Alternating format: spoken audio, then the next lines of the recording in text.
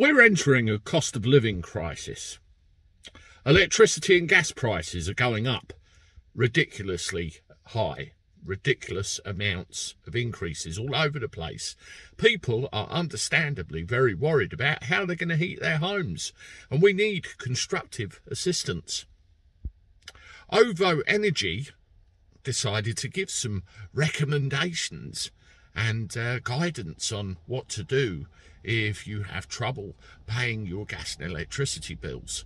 And to say it's insulting is a bit of an understatement.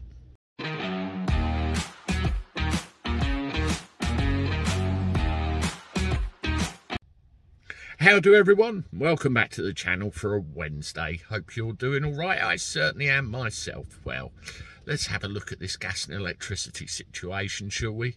OVO Energy, the third biggest energy supplier in the country currently.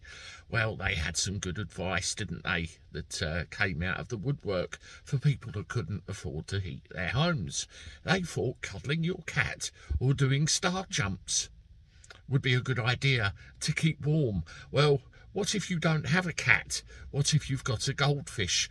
And my 85-year-old mother-in-law was trying to do star jumps and only managed half of one. How bloody ridiculous.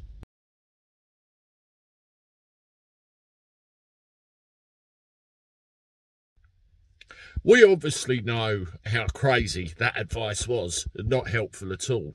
And I think Stephen Fitzpatrick, the founder of OVO Energy, has actually realised what a massive own goal it is for the PR of the firm, as in not very good PR at all. Have a look what he had to say.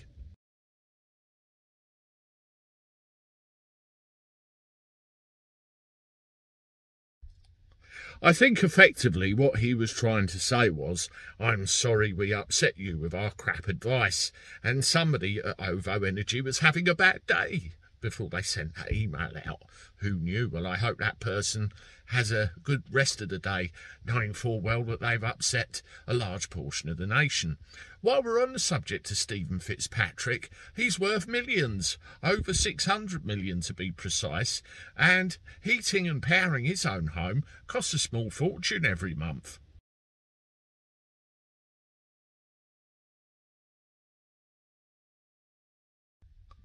A lot of these millionaires, Alan Sugar's another one who I think started his career selling aerials out the back of an ice cream van. Correct me if I'm wrong, but they all start at the rock bottom and work their way up. So they might have some distant idea in the past about what it's like to actually struggle and scrimp and save from one day to the next. But 850 quid a month to, you know, fuel a mansion, that's ridiculous. And you can imagine scaling that down to a normal house.